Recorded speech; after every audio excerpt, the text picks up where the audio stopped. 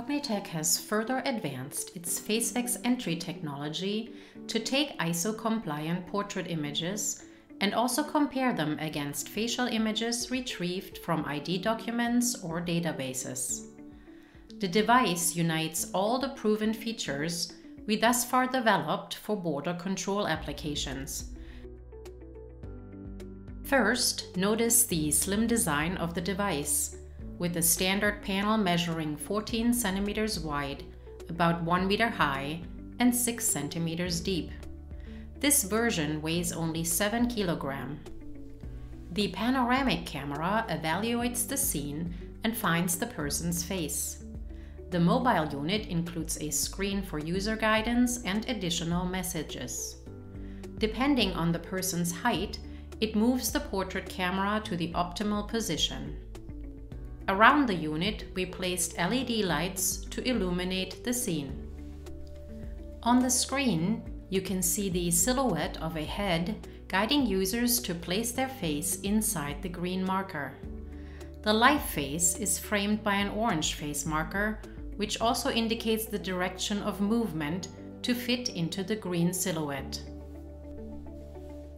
As you can see, the mobile unit immediately moves into the perfect position.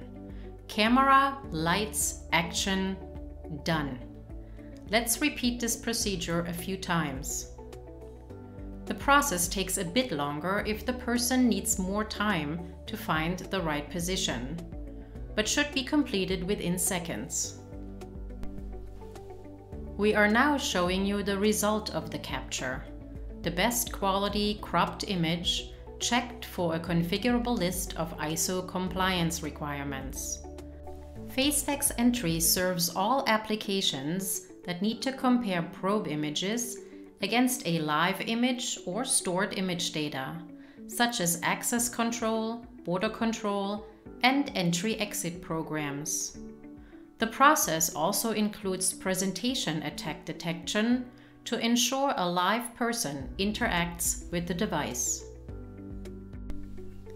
The installation options are truly flexible to fit any location and structural situation, including e-gates, desks, kiosks, freestanding pillars, and border control booths. You can find more information on our website under FaceVACS-Entry, or send us an email to start a conversation.